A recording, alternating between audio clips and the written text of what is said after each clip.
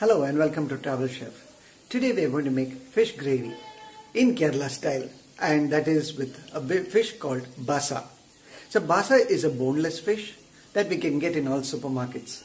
So that's the way we have got this. For our viewers who have not seen our previous video how to make basa fish fry, I suggest looking at the link on top or the card on top where you can view a previous video how to make basa fish fry. It's a very simple method which we have shown. So do have a view on that. Okay, it's time to cut the talk and let's see how to make the fish curry. So come along, let's do it.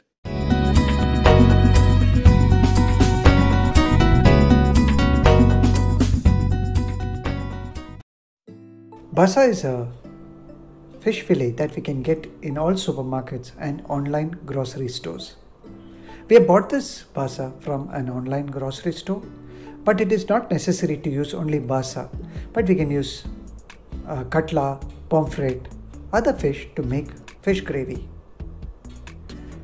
Of this 1 kilo of basa we have bought, we have used only 500 grams to make our fish gravy, and which serves around 4 people. The first step is to cut the pieces of basa into smaller chunks. Be sure not to cut the basa too small, else they'll get dissolved in the gravy.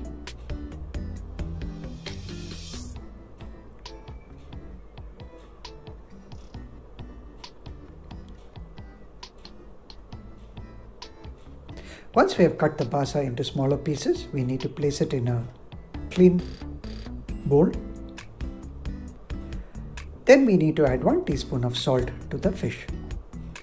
You see, adding salt to the fish helps to remove the fish smell that comes out of the basa.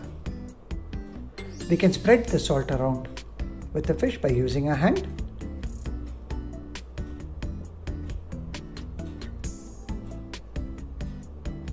Next, we need to wash the salt away with clean water. We wash it 3 times. So by this time, all the smell of the fish would be washed away.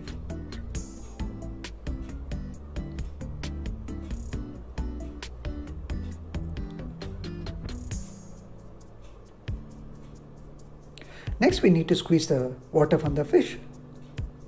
Ensure that it's squeezed nicely so that the masalas can stick along with the fish. The next is to add 1 teaspoon or 2 teaspoons of salt to water.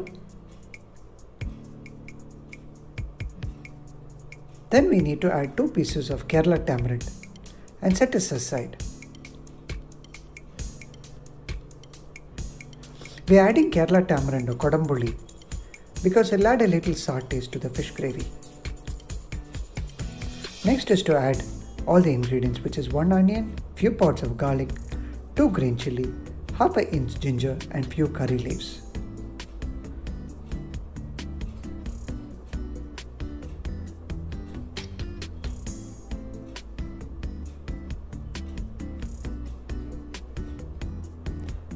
The next step is to slit the green chilies lengthwise, and both the green chilies need to be slit. After slitting the green chilies, we need to chop the onions and the garlic into small finer bits.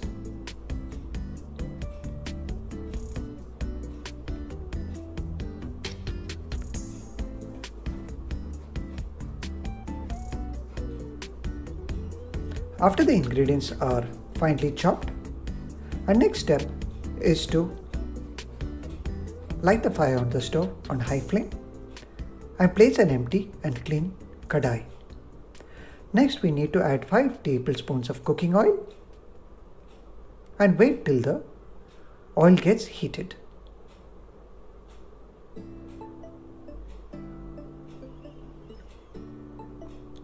Once the oil is heated, we need to add all the chopped ingredients into the oil.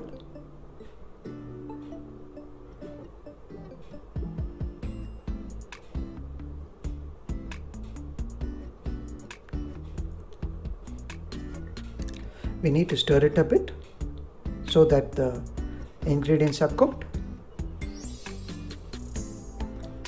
Once the ingredients are soft enough and cooked, we need to add 1 teaspoon of salt for taste,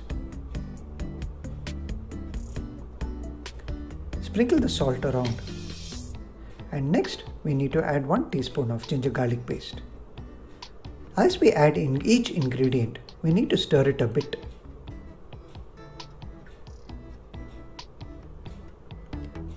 Next, we need to add half a teaspoon of turmeric,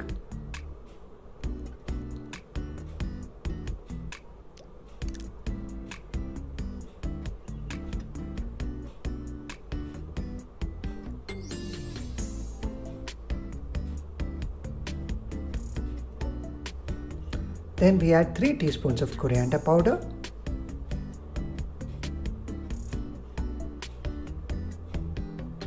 and continue to stir.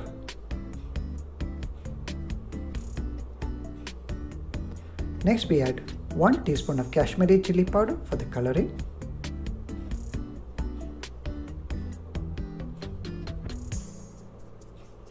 We add Kashmiri chili powder because we don't want our fish gravy to be too spicy.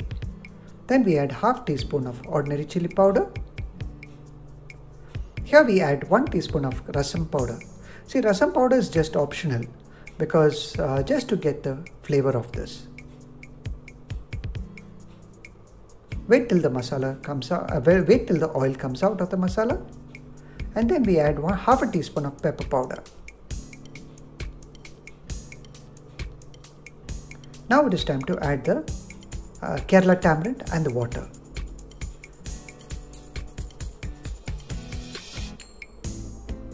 Add a little water for it to be a little more gravy. So the fish gravy is more liquid. Continue to stir until the masala boils. Next we need to add the fish pieces. Be sure to drop in the fish pieces slowly, else we might risk them breaking.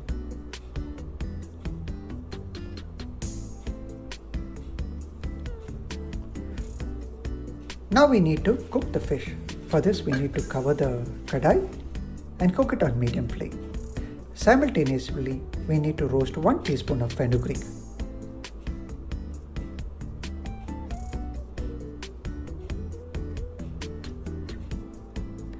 Once we roast the fenugreek to a brown color, we need to add 1 teaspoon of mustard.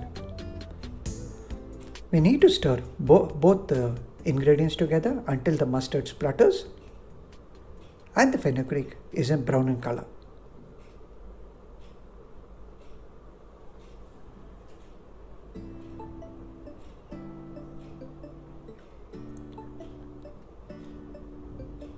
Now we need to add the ingredients to a stone grinder, and we need to powder the ingredients.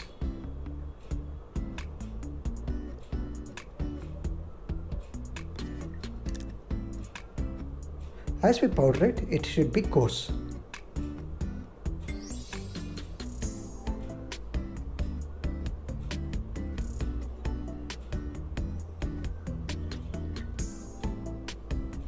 Now as the fish cooks,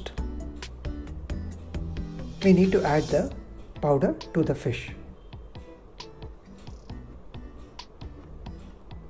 Ensure that the ingredients is mixed with the masalas and the fish gravy. Continue to stir so that all the ingredients are well combined.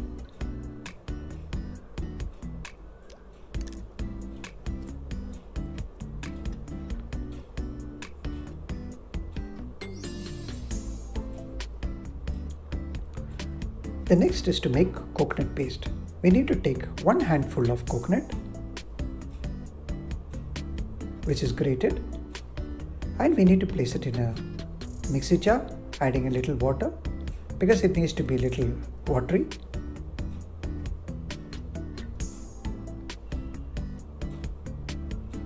Once the paste is done, we need to mix it with the fish gravy, which is cooking.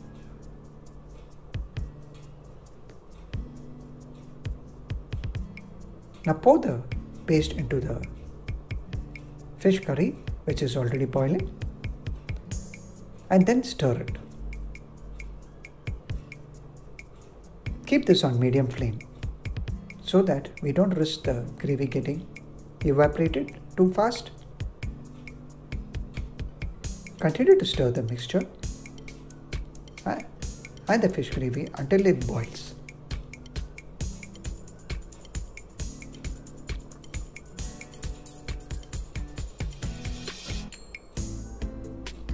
Once the ingredients are boiled, we need to add 1 teaspoon of coconut oil. Smear it a bit across the kadai.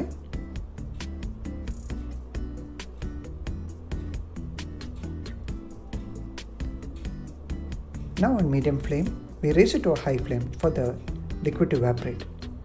And now the fish gravy is ready to be served.